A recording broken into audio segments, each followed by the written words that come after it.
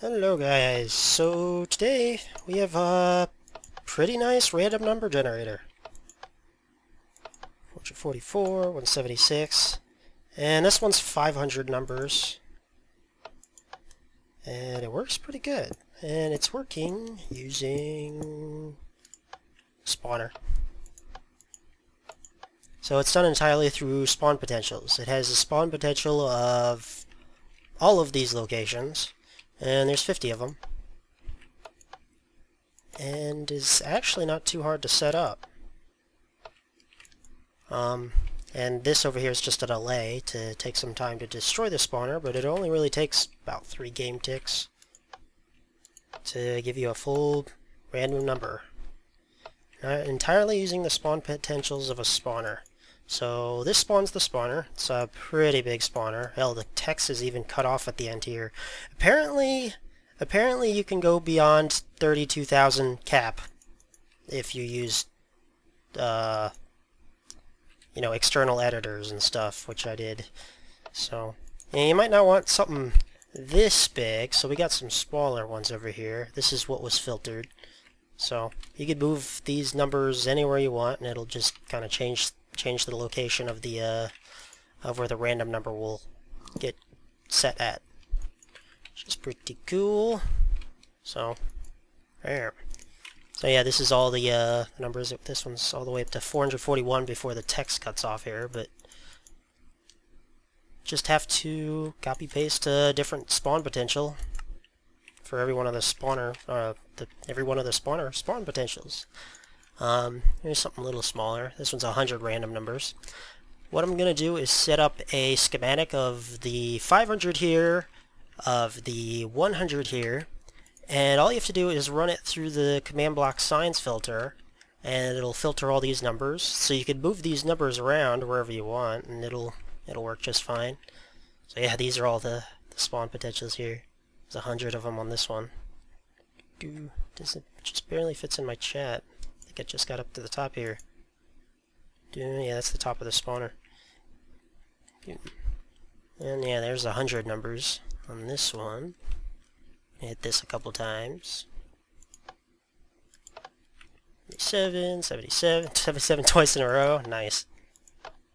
It is fully random. Well, however they set up random spawn potentials, weighted spawn potentials. Yeah, you can even change the weight on these. So you can make this, I could make this weight on this one like, let's make it 100. Wait, does that make it less of a chance? No, that makes it more of a chance. So it has more of a chance of hitting of triggering the 99 here compared to all the other ones. So it's going to be a little bit more, because I changed the weight on that one. So you can change it pretty easily, which is pretty cool. I like the weighted situations. Over here, just a little bit smaller. So I'll set up 500, 100. All these will be down in the description. This one's 10, 10, 5, and 2. And so download whatever you want. And you can edit it, custom edit it however you like. Like this one's 5. So I'll just go ahead and edit here.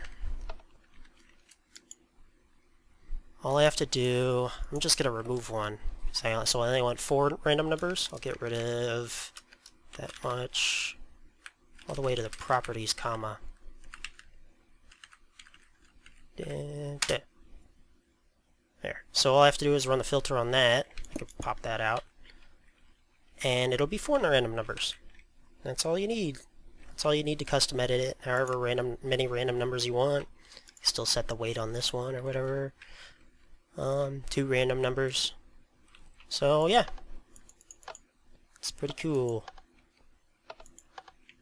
You can have the thing after this is thought about setting it up so the button resets itself so it's able to trigger pretty quick. I'm getting lots of 1s on this one. Come on, there it is. It's all fully random. That's it. It's like flipping a quarter. Oh yeah, and for this, how I did this whole thing is I used TexelElf's dump command block filter. That was very useful in setting this up. It makes it so I can output this everything that's on this command block into a text document, kind of edit it and change all the numbers however I wanted, and then just input it back on to the command blocks. So that's how I was able to use an external editor to input all of this text onto this thing, even longer than what's supposed to be displayed. I think they tried to make the backs as like 30. What was it, like 32,000 on the command block, but it's not. It's way more than that. I did try like 1,000 of them, and this is when MCEdit started crashing and started corrupting chunks. So I would, yeah, I wouldn't try doing 1,000. So before I figured these out, I was actually going to talk about this one over here, and then this thing, I don't know, it got a little crazy because it was interesting. This is a random number generator, and how this works is it requires 2 players. But this one's really fast. It's even faster than this one because it uses scoreboard logic and a random player selector.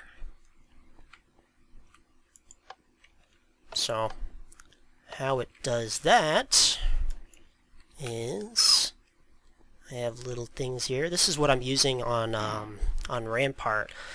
This was what I was using. I might start using this stuff now because it's really nice. But this is fast. This is like instant all-in-one game tick type of stuff. So this might be really useful. But the only problem with this one is it requires you have 2 players on the server. So if it's in a game that you know 2 players are going to be around, then feel free to use it. I'm probably going to keep using this one because it's still so fast. So, first thing it does is it sets everyone. It's hard to kind of go through the commands since there's a whole bunch of, I don't know, confusingness here. It's all scoreboard logic, but I'll try to go through kind of the numbers of how it sets up here. And I'll also put this up as a schematic too, so feel free to download that. Let me actually go ahead and turn this on. Over here. Oh, hey, what? Oh, there's a pig! Stop it. I need to make you stop pressing numbers. Okay. So, anyway. So, this is all the kind of logic it goes through. First it adds a couple variables. Well, it says randomizing selection here. Then it adds a couple variables. TCA, randomize. I should drop the TC for the schematic version. I'll leave it.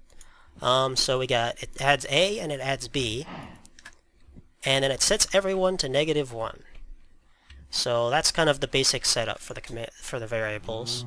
Then these 4 set a random player to 1 and a random player to 2. It doesn't really matter who. It could be anybody. You could set closest player if you want.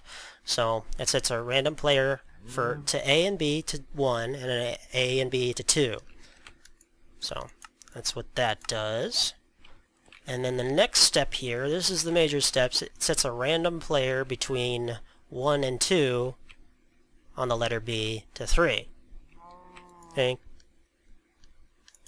So set random player between 1 and 2 to 3. And after it does that, execute whoever is 1 and 3 and whoever is 2 and 3.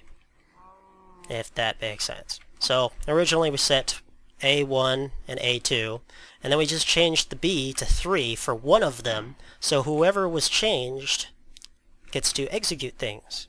So execute execute 1 and 3, random number 1, and yeah. And then this fully resets the thing, but just by removing both of the variables that I already added. That's the fill thing. And that's it. So, yeah, you can kind of see, let me go ahead and set this again. Actually, no, that's still on. Randomizes selection, adds the variables, sets B. Oh wait, no, it sets everybody to -1. It set GPBiddy to -1, it doesn't matter who. It set B to 2, so it just grabs 2 people, randomizes a number on them, which it set GPBiddy to 3. And then it made him execute something. So you could make the execute be anything. This is where your output is. You could say random number 1. You could set block. Let's just do like 2 above. 2 stone block. So that's your output right there. So that you can set that redstone block to trigger anywhere. Wait, why didn't it set? What did I do wrong? I did something wrong. Is GP MIDI still online? He is. Uh-oh. What'd I do? Set block. Oh, it did work. Why didn't it? Where is it? It says it right there. GP MIDI block paste. Oh, it placed it to above him. I'm stupid. That's right. I was trying to place it above the command block, but no, that I could set it to this location. That's smart. Duh, I knew that. 19, 65, 120. Do that and that. There. There, now we have an output. Oops. Oops. Pink. There. This one triggered right here, so that was number 2. Pink. Random number 2. Random number 1. So, yep, that's it. Again, I'll put these up in the schematic. You have to run CommandBlockSigns filter over this. You can download all those filters and everything I talked about in the description down there. I'll try to make sure I put everything down there. Check out TexelElf's dump command block